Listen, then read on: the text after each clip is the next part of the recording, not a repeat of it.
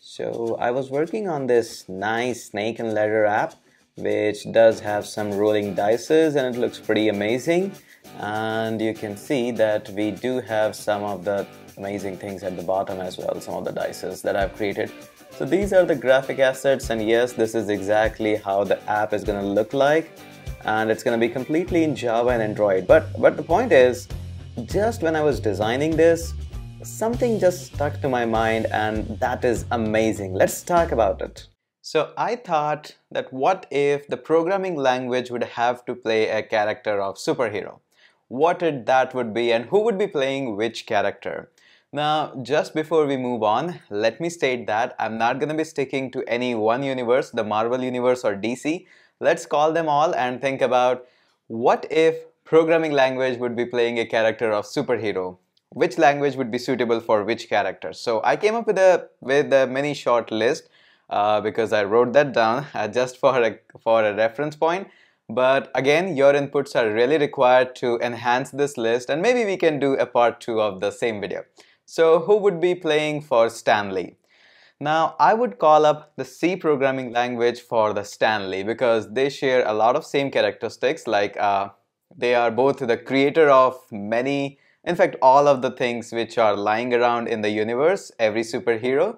Both are very powerful, yet not powerful in the case of just like other superheroes are doing, but still both are powerful in creating anything or utilizing, and everybody respects him, and yet he is serving the purpose which nobody else can serve, still not being used everywhere. It's not like a superhero who is doing a web application development or a mobile phone development, but yes, still it's the base of everything. So I would call Stanley as C programming language, or if C would have to play a character, it would be just something like Stanley. Now, talking about the superheroes, how can I miss Batman? Because there should be a language who can play the role of Batman.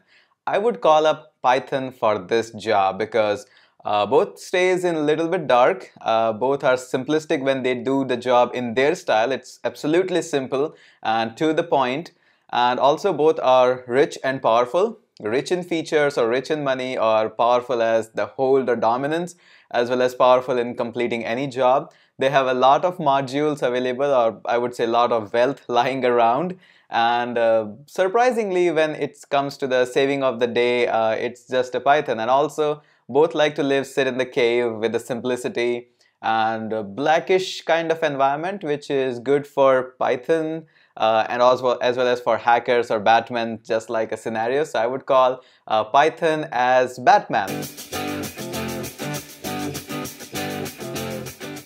Now, who would be Hulk? Now, that was a difficult choice to make, but I would call C++ as to perform for the Hulk because of a few reasons. When they are into their simplistic form, they are very powerful, just like the Bruce Banner is a very calm scientist and have a lot of knowledge, is capable of doing a lot of things, but does a lot of powerful, some people call that as a destructive job, but when it is in the form of Hulk, it performs amazingly and just crush out whatever the job is being given. And same goes for the C++. When it's just normally being used, it's just okay-ish and does the job pretty well, but when it becomes try to become powerful like Hulk, it can accomplish some surprising job like Microsoft Office, and there are tons of software which are being designed in the C++. So yes, when it comes to its own original form, it's very powerful and can crush the job within few minutes. Now, one character that is one of my favorite, but a lot of people just hate it, is going to be JavaScript and is going to play a role of Deadpool. Now, just like initially JavaScript was not meant to be designed of the things that it is performing right now, Deadpool was also not being designed of doing a lot of job which it does, still poking around everywhere. The Deadpool just pokes in everywhere in the X-Men universe, or maybe sometimes into other universes, its own universe as well. So just like JavaScript is poking around in the server side with the Node.js, or maybe in the mobile development environment with React and React Native. So both are crazy, little bit hard to manage sometime, but when they perform extraordinarily, and some people just love the offensive nature of Deadpool and JavaScript. Some people just hate it, completely hate it. So I would call the JavaScript as Deadpool, or maybe Deadpool as JavaScript, whatever, you got the point. Now comes to the Captain America. Who would be playing Captain America? And I thought Captain America would be played by Java. A little bit old, yet fitting into the modern environment and modern world. Very reliable, does perform the job in its own way, own ethics and own manners. Very verbose, always try to blah blah blah stuff, so just throws the code everywhere in the verbose manner. But still, they does the job, handles the situation pretty nicely, and there is a huge fan list of Java as well as Captain America. So I would call Mr. Reliable Captain America to be performed by Java. So that is what I think actually. Now comes to the man, the Iron Man, and both loves red, obviously, and both are pretty insanely powerful, very fantastic, and they both like to create prototype as quickly as possible and scale them to a full-fledged project, and I would call Ruby for that. Both loves red, first of all, that's one hint there, and after that, a lot of prototype are being created in the Ruby and then scaled to a full-fledged project itself. And both are rich in features, powerful, not extremely verbose, just insanely doing their job and doesn't care what the world think or whatever that means, and simply doing their job. So I would call Iron Man to be performed by Ruby. Now comes to the Spider-Man. Now Spider-Man is a new kid in the town and is capable of doing a lot of things. End of the day, it always saves the world. It's always fun to watch Spider-Man, but sometimes due to its not so mature nature, it just makes things a little bit quirky there and doesn't really fit there sometimes, and people sometimes makes fun of it as well.